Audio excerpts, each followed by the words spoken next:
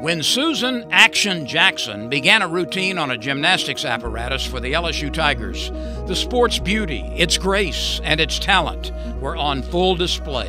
And with that came consistent winning that made her a record-setting performer. They asked me to do a video for you, and I was honored and surprised. I'm up at a small lake, Klinger Lake, up in Michigan, and I was very busy, but I dropped everything I was doing to do this video for you. They want a short story about you. There is no short story about Susan Jackson. Everything she did was grand and enthusiastic and had a championship flair to it. And you know, Susan, from the very beginning, we didn't really have to coach you. We guided you, we gave you suggestions, but you were the total package when you arrived. I'm gonna throw the real credit to Bob Moore, because vaulting was your best event, and that's where he really created a champion. You were a champion on balance beam, but that was your natural victory. Jackson won the school's first NCAA all-around title in 2010 with a 4-event score on the vault, bars, beams, and floor of 39.625 out of a possible score of 40. She also won the NCAA individual title in the vault in 2008 and the always treacherous beam in 2010. She is the all-time LSU leader in individual national titles. When I think of Susan Jackson, I think about a terrific individual. I think about a terrific teammate. I think about a caring individual, and I think about a tough individual. She was a champion in every sense of the word. She took life as she found it and she made something out of it.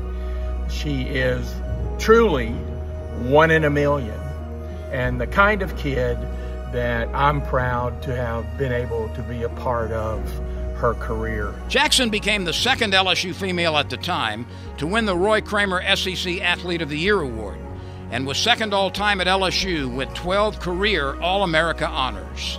She won the 2010 Corbett Award for the top female amateur athlete in Louisiana, and became the first LSU gymnast to win the Honda Award as the nation's best gymnast. Just as impressive in her senior season of 2010 was winning 11 all-around meet titles. She and I worked at this coaching thing more as a partnership than more like the traditional athlete and coach. We worked together, we were honest with each other, and you know, I can't take credit for anything because the greatness was already there.